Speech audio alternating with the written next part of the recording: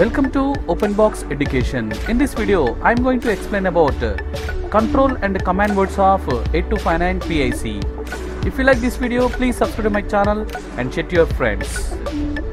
The control and command words of this 8259 PIC is given as Initialization Command word and Operational Command word. So the Initialization Command word, shortly we can call it as a ICW, which are needed for the starting the operation of 8259 PIC. So these ICWs are a sequence of 4 bytes, some of which are optional. And coming to this operational command word, shortly we can call it as a OCW, which are the words used to command the 8259 PIC to operate in various interrupt modes. So this is about that ICW and OCW of 8259 PIC. So there is one important point, that is here we have only the one address line for 8259 PIC. That address line is A0. So which is used to communicate with the chip, that is nothing but 8259 PIC.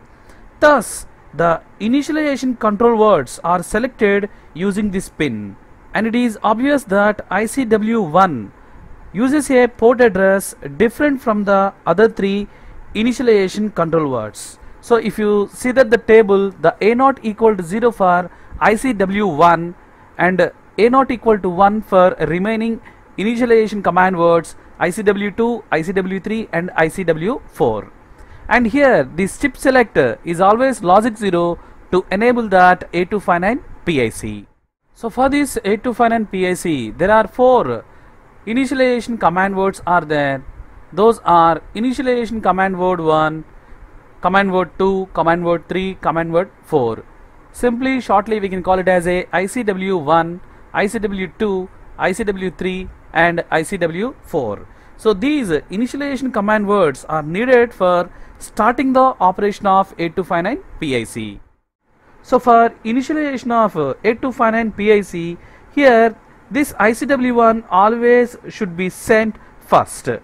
Whenever a command word is issued with that A0 equal to 0, because we know that A0 equal to 0 for ICW1 and D4 equal to 1, this is interpreted as initialization command word 1. That is simply we can say that ICW1. So this ICW1 starts the initialization sequence of 8259 PIC. So now we will see about that operation of this initialization command word 1. Shortly we can call it as a ICW1. So in this the first bit is D0. So this bit indicates whether the ICW4 is required or not. So if this D0 equal to 0, there is no need of ICW4. If this bit equal to 1, then there will be a requirement of ICW4. So for 0 there is no requirement of ICW4, and if it is 1, then there is a need of ICW4. This is about the bit D0. And coming to this bit D1, so this represents that whether that 8259 PIC is in cascaded mode or not. So if this D1 bit equal to 1, single 8259 PIC we have, and if this D1 bit equal to 0, then this 8259 PIC in cascaded mode. So in the cascaded mode we can use more than one PIC. And next the bit is D2, so which is not used for that 8086 microprocessor. Generally this bit D2 is used for 8085 microprocessor. And coming to this bit D3 here, so this bit D3 representing that whether the interrupt is a level triggered interrupt or edge triggered interrupt. So the bit D3 selects the options of edge or level triggering for the interrupt lines IR0 to IR7.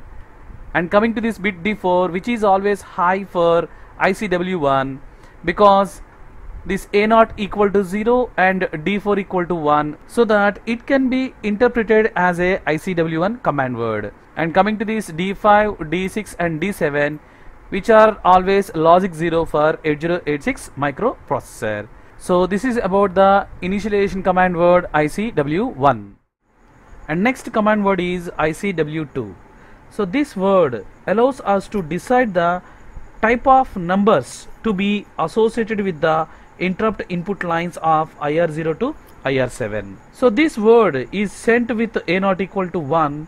The bits D2, D1 and D0 vary from 0000 to 111 and together with the upper bits D7 to D3. So these bits D0 to D7 decides the type numbers of the interrupts IR0 to IR7.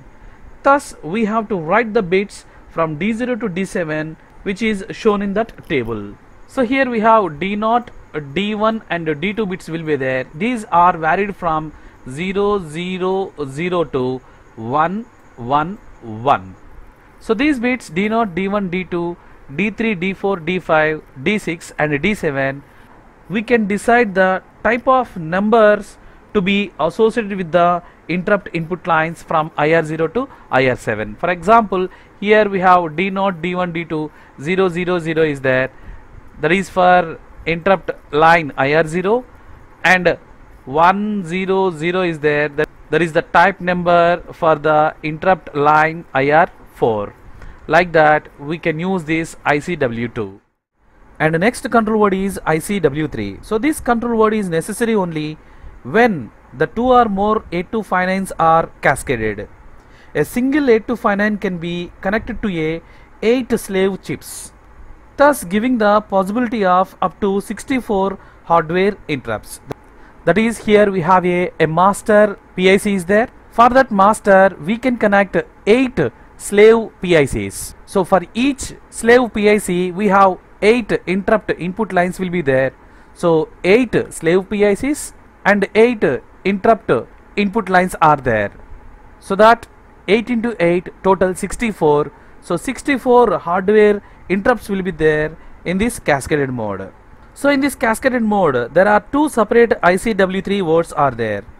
There is for one master and another one for slave. So the ICW3 for a master specifies that which IR input has a slave connected, and another ICW3 for slave informs that the slave which IR input of the master is connected to it.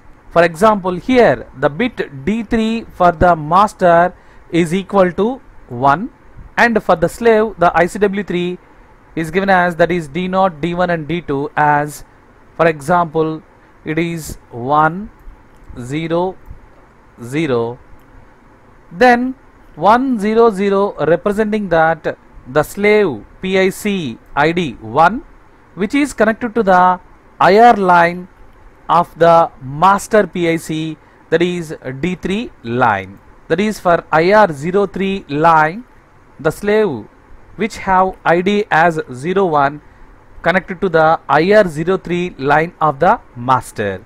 So like this we can identify that to which line that slave is connected by using this ICW3 command word. So this is about that ICW3 of 8259 PIC. And next command word is ICW4. So in this ICW4, this D4 bit is equal to 1, then this 8259 PIC will be in special fully nested mode, and if the D4 bit equal to 0, then this 8259 PIC will be in that nested mode. So this bit is used only in cascaded mode, and at the same time the A0 line will be equal to 1 for ICW4. And the next bits are D2 and D3, which are used to decide the buffered mode for master and slave. So here this D3 bit representing that buffered mode, and M/S bar representing that master or a slave. So here this bit D3, if it equal to 0, then this 8259 PIC is in non-buffered mode, and if this D3 bit equal to 1 and the D2 bit equal to 0, then buffered mode for slave, because here S star nothing but S bar that equal to 0 representing that slave. So buffered mode for slave. And next one, the D3 bit equal to 1 and D2 bit equal to 1, then this representing that buffered mode for master. So this is about that D4, D3 and D2 bits. And next D1 bit. So this D1 bit will decide that whether the automatic end of interrupt is there or not. So here if this D1 bit equal to 1, then there will be a automatic end of interrupt, otherwise normal EOI mode. So this is about that D1 bit. And next D0 bit representing that whether the processor is a 8085 or 8086. So if this D0 bit equal to 0, then it is that 8085 system operation, and if the D0 bit equal to 1, then it is a 8086 system operation. So this is about that initialization command word 4 of 8259 PIC. So after this initialization command words, we have operational command words are there for 8259 PIC.